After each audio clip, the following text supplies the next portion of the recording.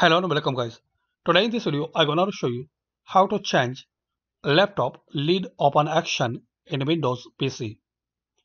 So friends, firstly click on Start and click on Settings. Now click on System. Now in here click on Power and Sleep.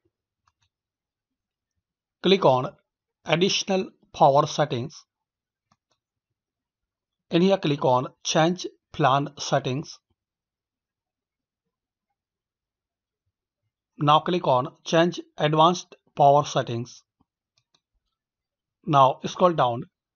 Here is the option Power Buttons and Lead. So click on this plus icon to expand. So friends, in here you will find lead open action.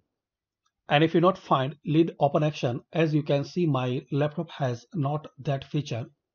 So we have to enable that feature.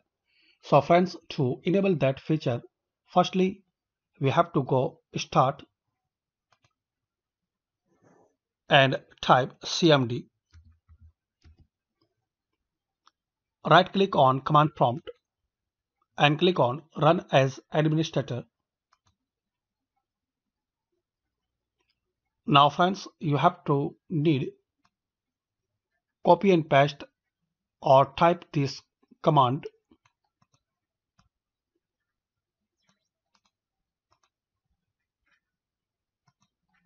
So to paste, right click on bar and click on edit and click on paste and press enter. Now again go to advanced settings. So click on OK and click on change advanced power settings. Now click on power buttons and lead. So as you can see, we have the now lead open action, this one. So click on this plus icon and on battery turn on the display and plugged in turn on the display.